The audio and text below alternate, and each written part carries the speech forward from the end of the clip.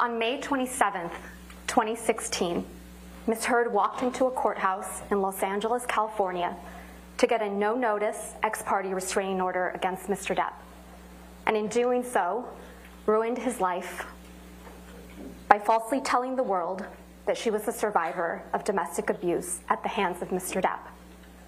Today, on May 27th, 2022, exactly 6 years later, we ask you to give Mr. Depp his life back by telling the world that Mr. Depp is not the abuser Ms. Heard said he is, and hold Ms. Heard accountable for her lies. On May 27th, 2016, Ms. Heard walked into court and filed a false report of domestic abuse against her husband of 15 months, Johnny Depp. The scene was a setup. She tipped off the paparazzi so they would be waiting. They knew exactly where she would pause, which side of her face to photograph. And the photos captured what she wanted them to see, the image of a battered woman. What the paparazzi did not know is that the dark mark on her face mysteriously appeared 6 days after last seeing Mr. Depp.